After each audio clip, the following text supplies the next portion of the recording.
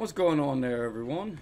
Alright, we're going to be talking about this story from the Daily Caller. It bounces back off of a story we were talking about earlier in a previous video.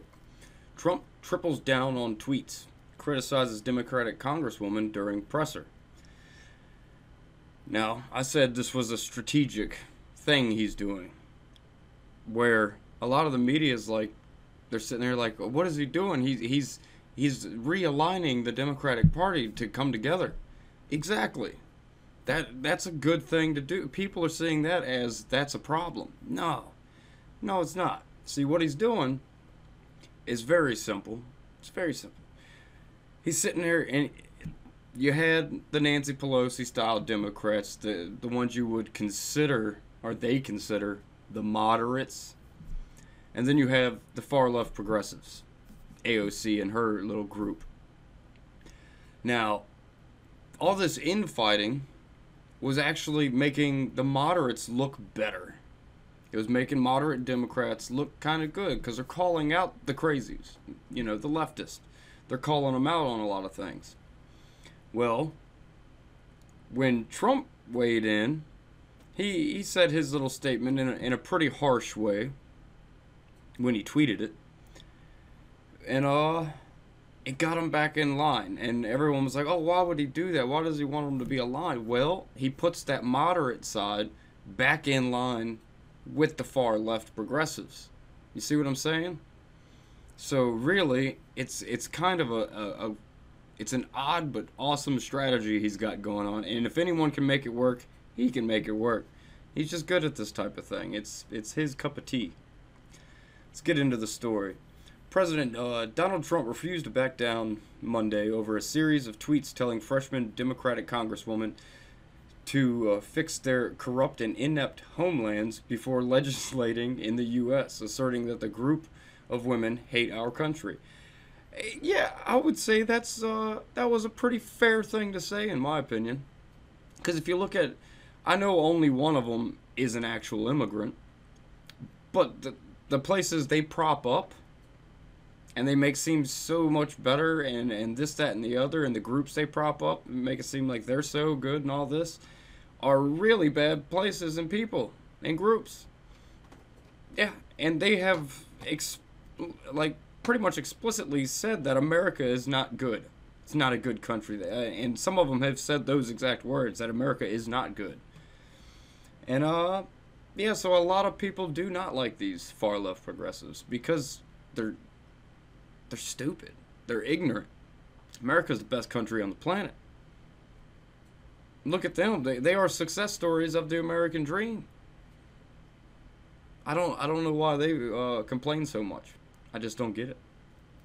The tweets were deemed to be racist by many, as Representative Alexandria Ocasio-Cortez, Rashida Tlaib, Ayanna Pressley were all born in the United States. Representative Ilhan Omar was born in Somalia and came to the U.S. as a refugee. And she's one of the most vocal about how freaking Hamas is great, Hezbollah is great, Al-Qaeda is great, She is a problem. She shouldn't have office because she actually kind of seems to like our enemies better than our own country, which is not good. If weak politicians want to say, and the Democrats in this case, if they want to gear their wagons around these four people, I think they're going to have a very tough election because I don't think the people of the United States will stand for it, Trump asserted. These are people that hate our country, he continued. They hate it, I think, with a passion. Now, it's possible I'm wrong. The voter will decide. Trump specifically blasted the members for alleged anti-Semitism and comments about 9/11 and Al-Qaeda. Representative Omar, for example, infamously tweeted in 2012 that Israel has hypnotized the... It's been 2012 since she said that? That felt like yesterday. Israel has hypnotized the world and described the 9/11 terrorist attacks during a CARE event in late March as some people did something, which all of that was highly offensive to most Americans. Even regular sane Democrats were like, what? Why would you say something like that? I mean, she was rebuked pretty hard, pretty hard. All I'm saying is, if they want us to leave, or if they want to leave, then leave, Trump said, addressing the part of his tweet where the tweet thread that suggested the congresswoman were from other countries. It doesn't say leave forever. Yeah, Omar, an immigrant, claimed she probably loves America more than natural-born Americans, arguing that her critiques of America are merely attempts to make the country live up to its values. I think we're doing a pretty damn good job of living up to the American values. It seems to be only the far left and activist types that have a problem with the way America is going. And, you know, that's just her opinion. It's not a factual thing. It's a typical situation on the left. She's more worried about her opinions than the facts of the matter. The facts of the matter is America is awesome. It's awesome to the citizens. It's awesome for legal immigrants. They come here legally, and they generally make something very good of themselves. When you see homeless people, it's usually not a bunch of immigrants. Just saying. It's usually a bunch of Americans, which is a problem too. But, yeah, he did walk back his statement. He did walk it back a little bit, which was very smart. You know, he took some of the aggressive language out, because that's probably one of his biggest problems when he does these type of things, when he gets into it with people. Because when he gets into it, he will get into it. We all know that. Like, he will get knee deep in that thing.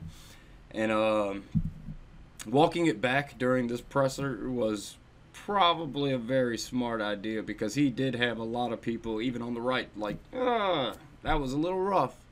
A little rough. I know how he speaks. I know what he means, you know. I can weed through the hyperbolic craziness, generally, of what he's saying. Because that's, I mean, you know, that's what he does. He knows it's going to get media attention.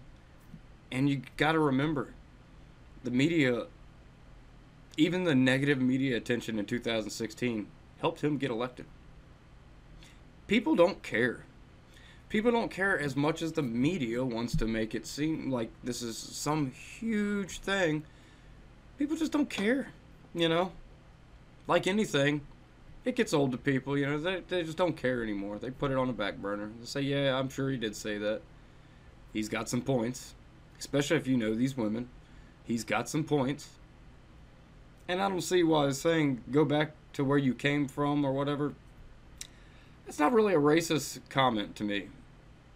I say that, I don't say that particularly, but I tell people if they don't like America, leave. There's plenty of other countries you can go to. America is free, so you are free to leave. And if you want to come back after you see that you made a terrible mistake, you're free to come back. That's fine. So I don't really have a problem with anything he said. I think it was kind of funny. It was a little harsh, a little brash, but that is to be expected when you're dealing with President Donald Trump.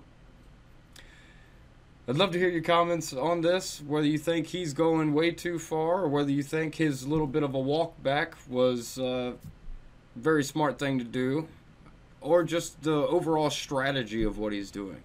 Or if you think my opinions on his strategy are just a bunch of shit. I'd love to hear your comments. As always, like, share, and subscribe. I will catch you on the flip side.